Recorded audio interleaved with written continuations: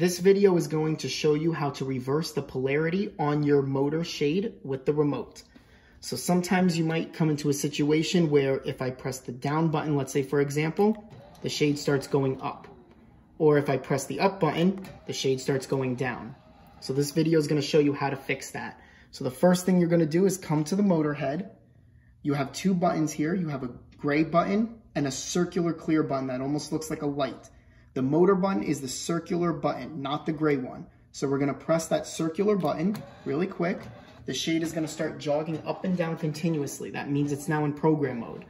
Now we're going to get the remote back. I'm using a 5-channel remote here, but any of the remotes will be able to do this. The 1-channel, 5-channel, or the 15-channel. You're going to, on the remote, press and hold at the same time the up and the down button. So we're going to do that right now. And you see that the shade stops jogging for a second and then starts again. When it stopped jogging, that means that it took the command to switch the polarity. So now we're going to go back to the motor head.